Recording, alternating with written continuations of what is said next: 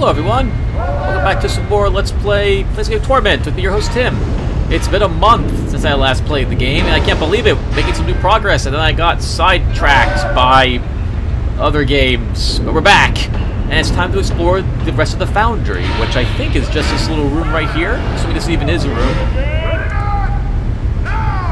And great, there's nothing in here. Okay, so, where are we going in here? We know this is the place. Okay. Crap. I thought there was going to be someone else we need to talk to in there. Well, we need to go somewhere. Hold on. What is our journals? What does the journal say we have to do? Where's our...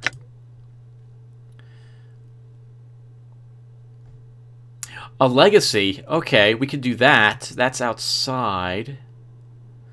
That sensory stone in the private sensorium held an experience with Ravel inside of it. I was actually able to speak to her through it, though I don't know how. She told me that I needed to find her, and I need to find her and to find her, I would need to find a door, know the key, and unlock the key. I'm hazy in what she said about each, but I have a suspicion I can return to the stone if I need any more clues.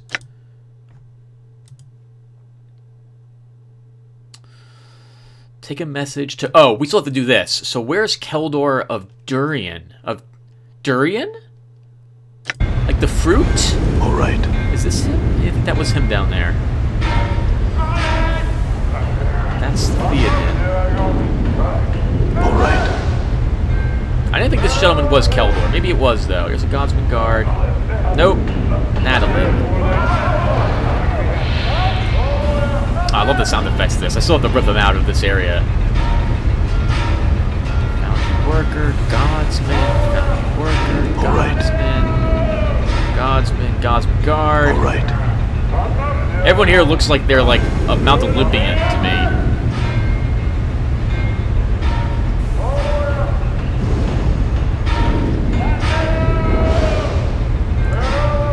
Alright, I don't see him here anywhere, so let's start clicking on doors, I guess. I'm assuming we'll be forbidden entry. I'm not supposed to be here. Alright.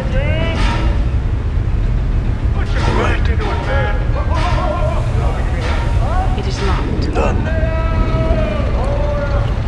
Maybe he's outside this location? I'm trying. It's just, which door do I go in?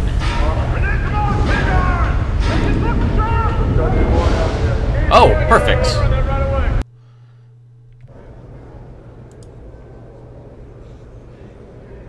Oh, this is much quieter than the actual Foundry. Sarosa. Hello, miss. You see a young woman. As you approach her, her eyes stare directly into yours. You get the uncomfortable feeling that she's not examining your eye color. Her gaze seems to penetrate far deeper than that. Greetings, stranger. How goes your day? Well enough. I would like you to answer some questions for me. What answers do you seek, half-man? Who are you? I am Sarosa, daughter of Sandas, one of the factors of the Godsmen. Can you answer some questions? Tell me of your family. My brother Saros is a child of the Foundry, yet I fear he has never embraced the philosophy of the believers of the Source. My father is a factor here, and his travels have led him far from the Foundry, and into the realms most mortals never even dream of achieving. Tell me more about your brother. Saros is a brash, impulsive lad, easily given over to his manhood. He is eager to prove himself the equal of anything on the plains, full of the aggression of youth. I believe he feels himself more sensate than Godsman, further vindicating my belief that the sensates are the most immature of all the factions in Sigil. Why are they the most immature? Why are they the most immature? Because, like children, they do not understand that there is more beyond the world of the senses, beyond what one can see, hear, taste, touch, smell. Look around you. You are in the outer planes. This is belief made solid. But that does not mean the seemingly rough matter can be comprehended by the senses. This is belief. No mere physicality can match it. I see. Why do you call me Half-Man? Updated my journal. I call you Half-Man because I cannot see your spirit. All other mortals who pass through my life show their spirit to me as a shining spark or smoldering ember. You show nothing at all. I call you half-man because I cannot see your spirit as I see those of others. Whether this is because you have no soul, or because you have transcended, I cannot say. One way or another, you are but half a man. What the other half is, I cannot say. Thank you. Farewell, Sarosa. We gathered that we didn't have a soul, though. Wow, we can go upstairs?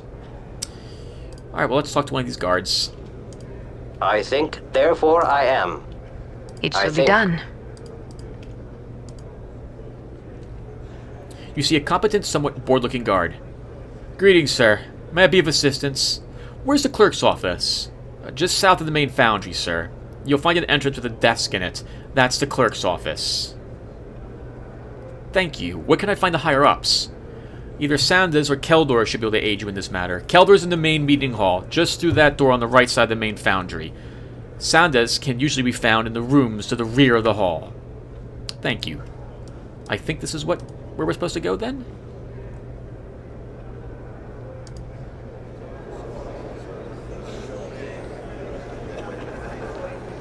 Oh my. What's up? Must Good be is given done. a lecture or something. That's all. Let's all have a seat. Yes. A pleasure. And do I shall Come on, serve. Doctor. Move in. Plenty of room. Sure, why not? And then we'll see who this gentleman is. Remember that life's suffering is but another test. Well, that's very Thief of the Dark project. And that's Keldor, so we'll need to talk to him. The cosmos is something. I missed what he said.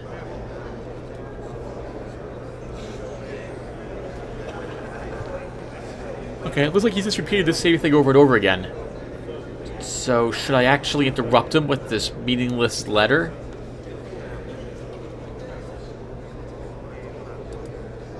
Can I talk to this gentleman?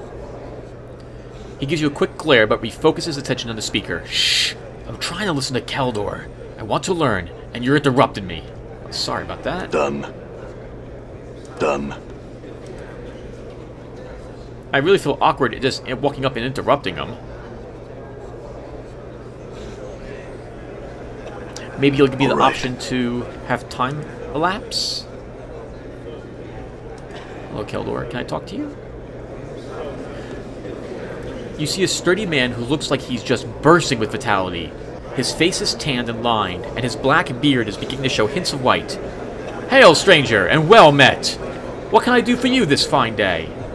I have a message for you from Giltspur the Auctioneer. A message, eh? Takes a note from you. Very well. You can tell him the message is delivered. Was there anything else you wanted? I'd like to ask you a question. What did you want to know? Who are you? My friend, he smiles broadly. I am Keldor of Durian, one of the factums of the Godsmen, and nominally in charge of this place, while our true higher-ups are gone in conclave. Oh, can I say something else? Absolutely. Tell me about your faction. Gladly. What did you want to know? What are the beliefs of this faction? We believe that the universe is a giant testing ground, a place where we prove ourselves through a series of tests. These tests continue throughout your life, throughout your many lives. Each step and each day may well be a test for you, and your reward in the next life depends on how well you learn your lessons in this one. We believe that a body learns from experience, and that experience extends through your lives, making you into something greater than just a single life. Makes sense so far. Keep going. So, life is a test. We take the test. When we pass, we move on to a new form. This might be the form of an Archon, of a Fiend, or of a Power. The choices we make in this life, as always, help chart our course. Whether we have free will or not is still under debate, he smiles. Of course, I'm on the side of the free will of people. I hate thinking that my choices have already been made for me. Another question about your faction. Tell me of your faction's history. It's commonly believed that we were founded by Perrin before the Great Upheaval, when all the factions became 15 in number. During the upheaval, Augie of Funo tightened on the faction's belief into what they are today. She had been reincarnated 1,000 times and could remember each one of her reincarnations. She taught us how to treat our intuition, and led us to a new era. These two were the most important figures in our faction. We have plenty more stories, but those are the bare bones.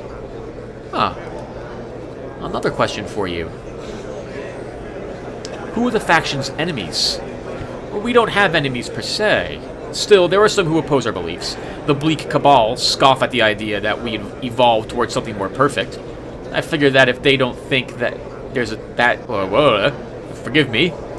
I figure that if they don't think there's a point, they might as well get it over with, like the Dustmen ought to.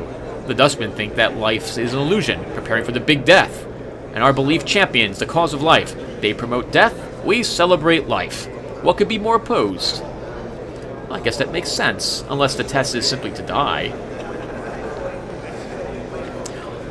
Why are you named as you are? That's a good question. Our real name is the Believers of the Source, because we believe all life springs from a pure, primal source. But because we believe that all creatures have the potential for godliness within them, it's only natural that our nickname would become the Godsman.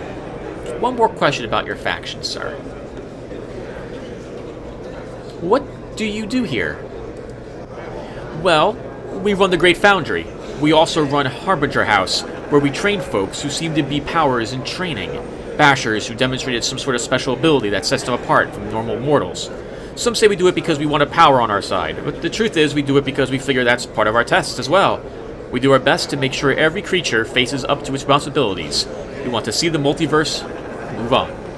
Let me ask you something else then, if you don't mind.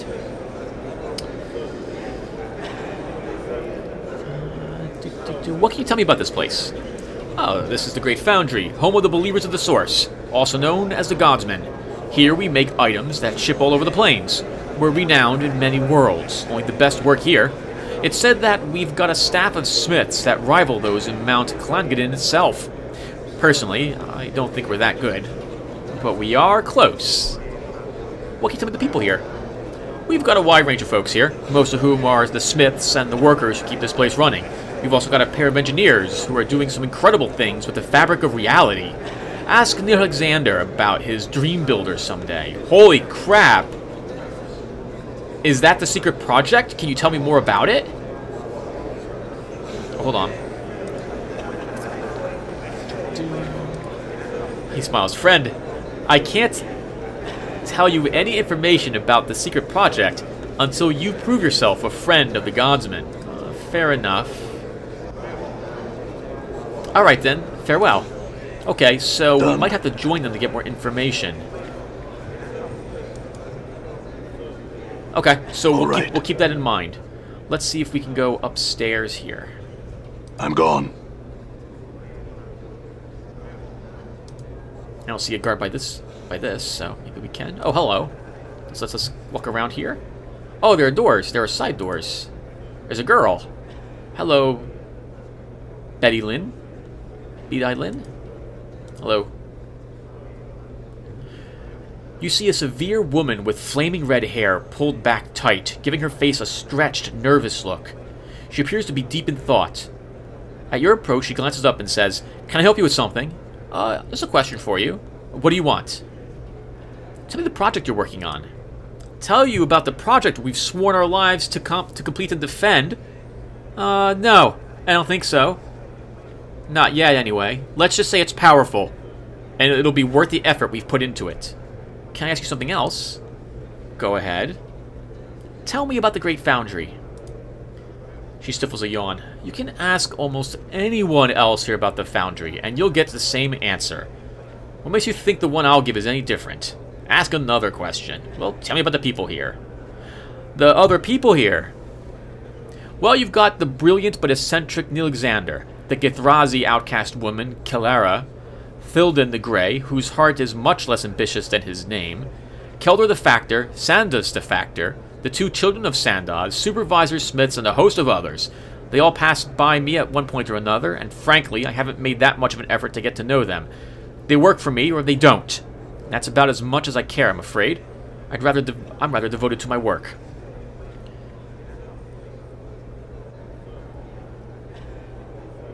They work for me, or they don't. Okay, farewell. She must be in charge of things. Yep.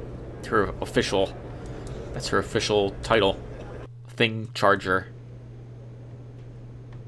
All right. This looks like just a... Oh, hello. Hello. Oh, hello. Oh, these are books. I thought these were all secret passages for a second. Okay. I hear your words. Why not? Everyone into combat positions in case this turns out poorly for us. Fanged Mirror of Yekur Eye and 10 Cranium Rat Charms. I don't feel like stealing from these people, though. Nothing in this one. I'm oh gone. no, I'm sorry. That was my inventory, wasn't it? Yeah, I'm sorry. That's my inventory. That would have been awkward. I put the items in there. All right. Nothing. Alright, just an empty room. That's very suspicious. Who has empty office rooms? Just only people in the real world. No one has those in secret. Done. All right. In Godsman halls. You know we're checking it.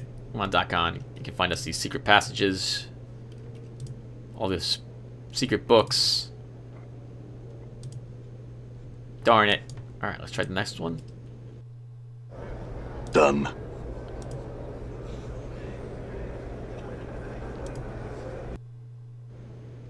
Darn it. I will hear you. Nothing in any of these. Okay, well, we'll check this last one. It never even occurred to me there might be, like, invisible items. I don't think the game would do that to you. Alright, nothing. So I guess we'll return to the auctioneer, and then we'll go and see if we can find something about my lineage. Oh, I'm no. gone. Come on, guys. Someone get down the stairs. I'm gone.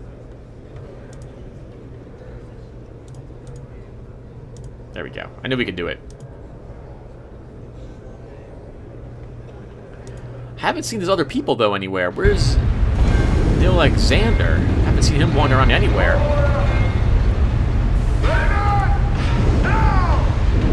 Alright, well, we're done at the moment. We've probably found the place we need to go to actually get to the door. It's probably in this location somewhere. Maybe we actually have to join a faction. All right.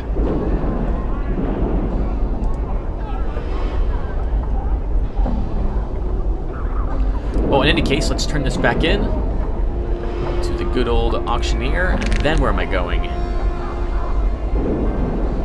I guess we'll go back to the upper ward and we'll talk to the lawyer. Affirmative.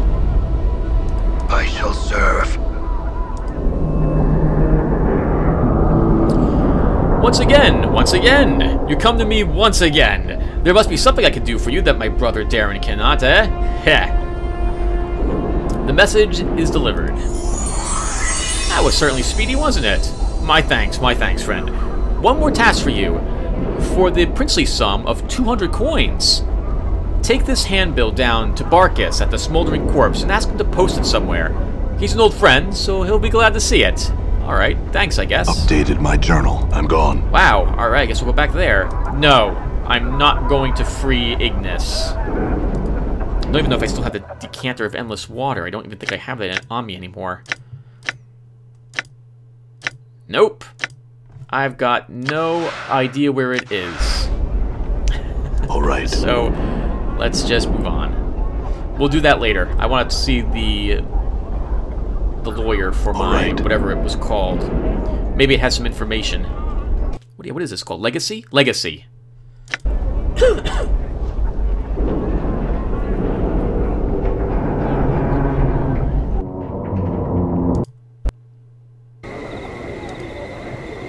Wow. I didn't expect it to be late outside, though. I'm gone. So he was down here. Yeah, let's have a little doodle, eh? Yeah, let's have a little doodle. Whatever it was you said, sir.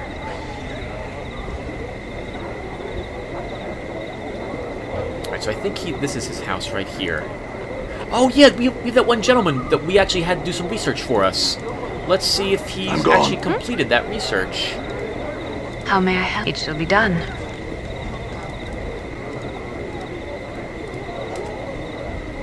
Oh god, that's a shadow! and it's hostile. Affirmative.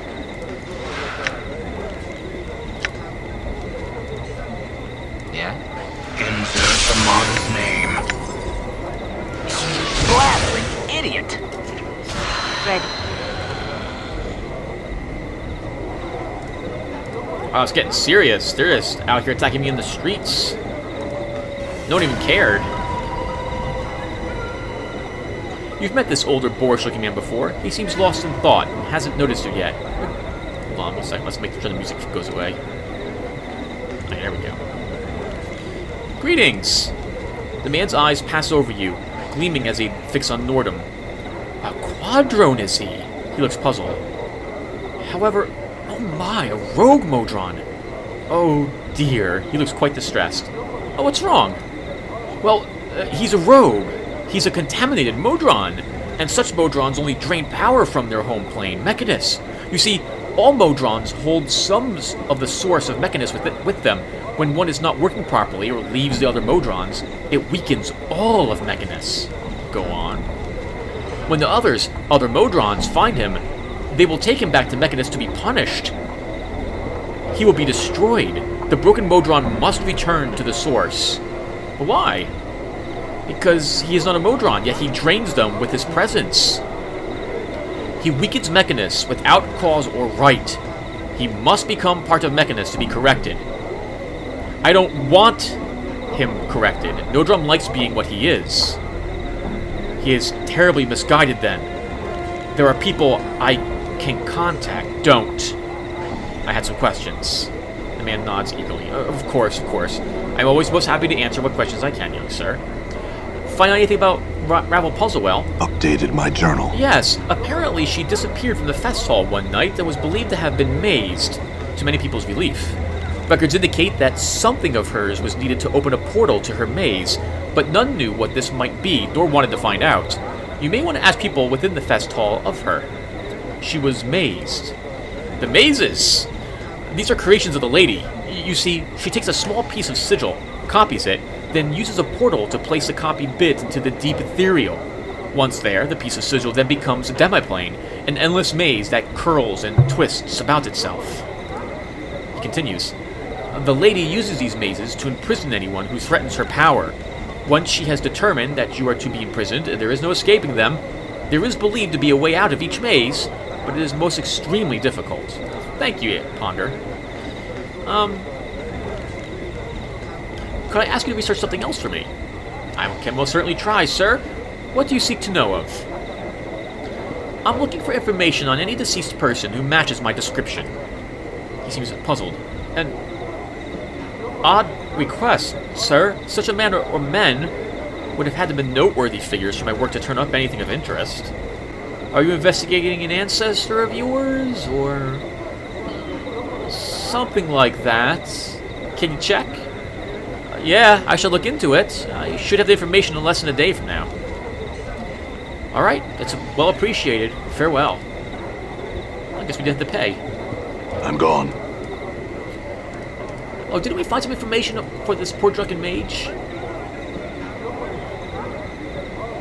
I guess not. I'm gone. I thought we did. Something to make him stop drinking. All right. Alright, well, let's stop into the gentleman's office. The advocate, that's right, that's who it is. And I'm going to take the longest time to get there. I'm here. Might as well. Just in case a fight breaks out. Let's all get into fighting positions. Actually, Mort, you get back there. Awaiting order. Affirmative. I can't believe anything will happen, though, but... I'm gone. All right, I'm gone. You see Lannis, Ineus. He turns as you enter and affixes you with a tired gaze. There are dark sacs beneath his eyes, and he looks as if he has not been sleeping. Greetings, Ineus. You again. He frowns slightly as he stares at you. What is it you want this time? I had some questions for you. Very well. What is it I can help you with? Excuse me for asking, but are you all right? You must excuse me. As of late, I have been beset by troubles. I'm afraid it has been a rather trying time these past few years. Anything I can help with? No. There is little that can be done. He nods at you. Nevertheless, I appreciate your offer. Thank you. Well, perhaps talking about them will ease your mind. I do not wish to burden you. I lost my daughter not long ago. There was also the fire, but that is another matter. Tell me about your daughter. Instantly, Inya seems to collapse into himself. Yes. His businesslike facade drains from his face to be replaced with cold despair. My daughter, Dianara, passed away some time ago.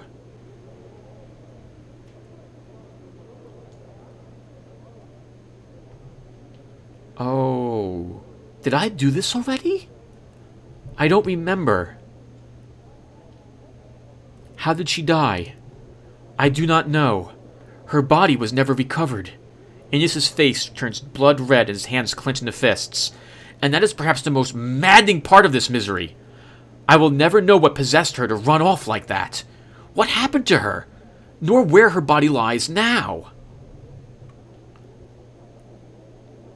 You say she was a sensate? Yes. He becomes slightly more animated, as if warming himself on a precious memory. She had joined them because of her gift, and the fact there was so much about the multiverse that she wanted to experience. The sensates lend themselves readily to the sharing of experience and the sensation.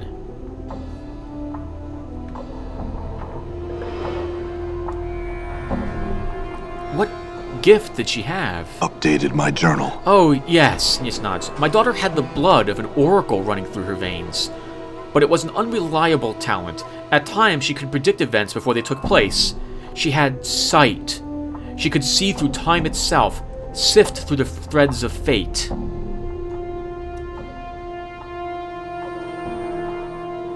Do you know where she went on this journey? She never said. I am not certain she was capable of saying where they had gone. It must have been a terrible place. Do you know anything about this man she journeyed with? Little. I barely even knew of his existence until she had departed.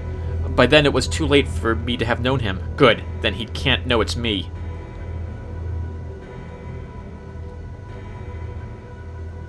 How do you know she died? It's the most curious.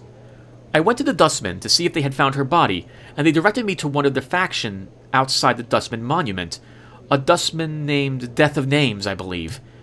He is said to be an oracle of sorts concerning those who have died. He told me my daughter had died. Tell me about this fire. There is nothing much to say about the matter.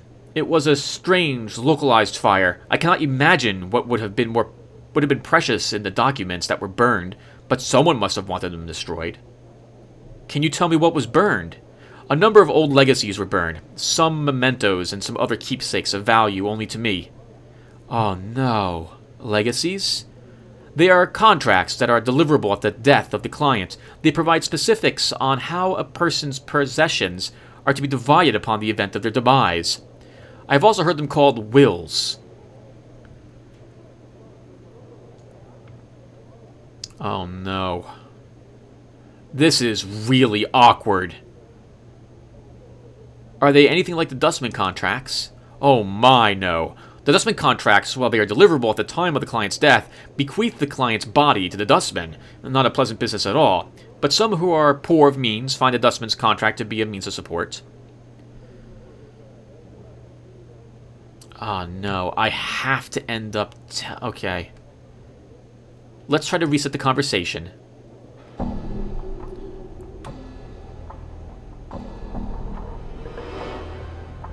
Can you tell me about your daughter? Okay, here we go. I saw a woman by the name of Dianara interred in the mortuary memory hall. Updated my journal. Yes, I arranged for a bear to be placed in the memorial hall. There is no body there, of course, but I hoped the bear would serve as a marker by which she might find her way home.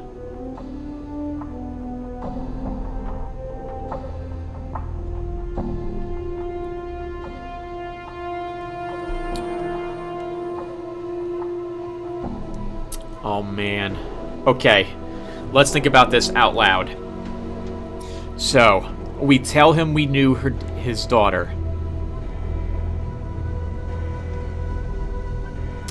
We tell him we knew his daughter, and what does that do? He doesn't know I exist. We don't know what happened. We lost our memory. One of two things happens. He either throws me out in full of righteous anger, and good for him, or we can try to have him help us figure out what it is we did and recover her body. This is going to be ugly either way. Let's begin this process. It worked. Her spirit resides there now. What? Aeneas looks flustered. What did you just say? Her spirit resides in the memory hall. I spoke with her for a time. She seems to be in distress. You spoke to her. Aeneas seems to become more confused by the moment. What distresses her?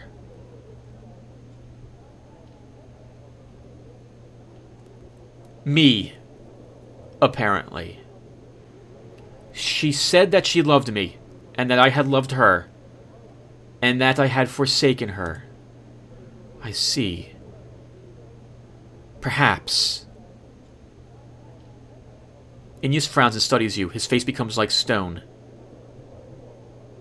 Are you the one she left Sigil with? The one who led her on the journey that killed her? I'm not certain. I think I may be that man, but I have forgotten much. I wanted to avoid this, but there's no way. And I can't keep avoiding my past, right? At some point we have to accept that we did the terrible things we did. You! Aeneas looks you up and down. You are the one! And you say you have forgotten! Aeneas draws himself up. He looks like he is squaring himself for battle. You have forgotten!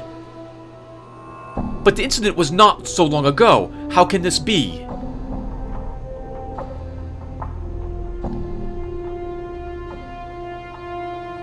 I have a strange condition. I lose myself for a time. Anything you can tell me about yourself or your daughter would be invaluable. Countless liars have I known in my tenure in this city. Aeneas studies you intently. You do not strike me as one of them. At least on this matter. If you truly do not remember, then whatever befell you and my daughter on your journey must have left deep scars. Oh, thank God. I'm inclined to agree. Then I ask your word on this.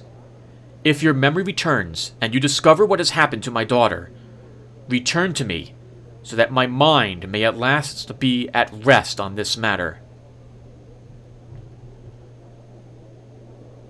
I will do that. Very well, then. Now leave. I wish to be alone with my thoughts. Actually, hold, sir. No. Done. Hold. Aeneas. I have something to tell you. There is a sensory stone in the sensorium that contains a fragment of your daughter's experiences. His eyes blaze with hope. There is. But in which one? You must tell me. It is one of the sensate sensory stones. If you are not a sensate, you could not gain access. He thinks for a moment. I must find a way. Perhaps they would make an exception for her father.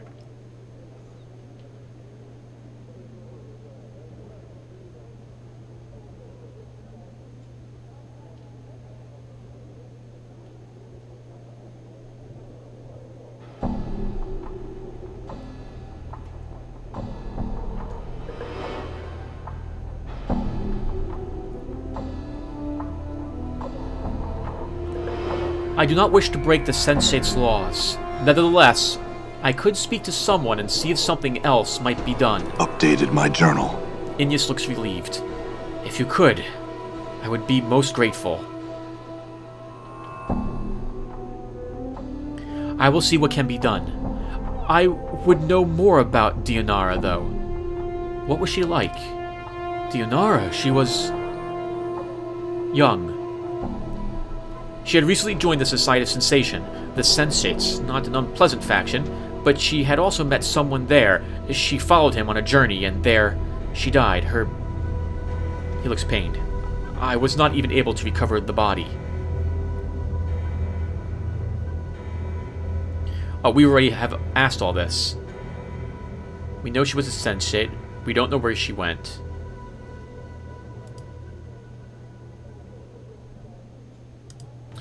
Alright. Well, that gives me something else to do then. Let's go back to the Sensate Hall and see if they'll make an exception for her father. Although, all it will have is just her being used by me. But perhaps only I would recognize the manipulation I did to her.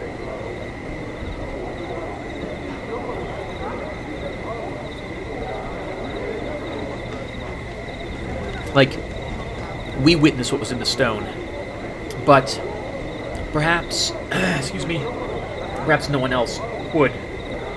They would actually see the conversation and believe that I was concerned for her. Balance in all things. Processing. Splinter regards you coolly as ever as you approach. We welcome you once more to the Civic Fest Hall, traveler. How may we help you? I have a question for you, Splinter. We would be pleased to answer what questions we can, so long as they pertain to the Fest Hall or the Society of Sensation. There is a man, Inyas, whom I was hoping you would grant a temporary access to the private sensorium. And for what reason would we allow such a thing? Because one of the stones there contains a fragment of his daughter's experiences. She died far from home, not having seen him in a long while, and he mourns her loss deeply. Updated my journal. Splinter nods, thinks for a moment, then nods again. Yes. We shall allow this Inyas to enter the private sensorium, well escorted, of course.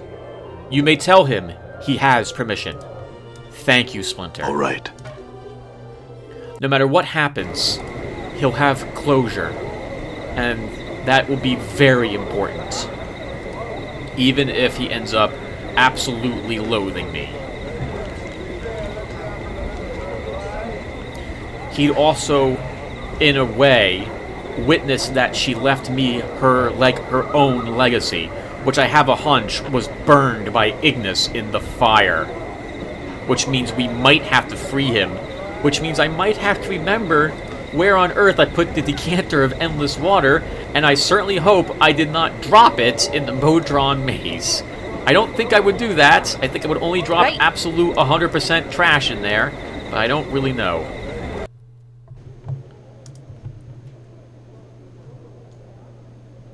Oh God, please let this turn out for the best. For him, even if not for us. You see Inyas. He turns as you enter and his eyes light up hopefully. At last. Were you able to convince them to grant me access to their sensorium? Yes. They agreed to give you access to your daughter's sensory stone. Thank you. I am in your debt. It was no trouble, Inyas. Please go see the experiences of your daughter. I think they might ease your troubles. Updated my journal. Increased my skills.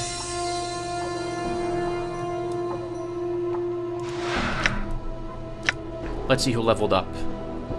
Mort is nowhere near leveling up again. Dakon is nowhere near it. You're close to Thief, Anna, but not that close. Nordom did not level up, but Fall from Grace did. She gained 5 lore, she gained additional priest abilities, and she gained 8 hit points. Nice, good for her. And I am nowhere close to leveling to 12. I'm listening. So we should go to her spell book and see what she gets access to now. Another first level spell.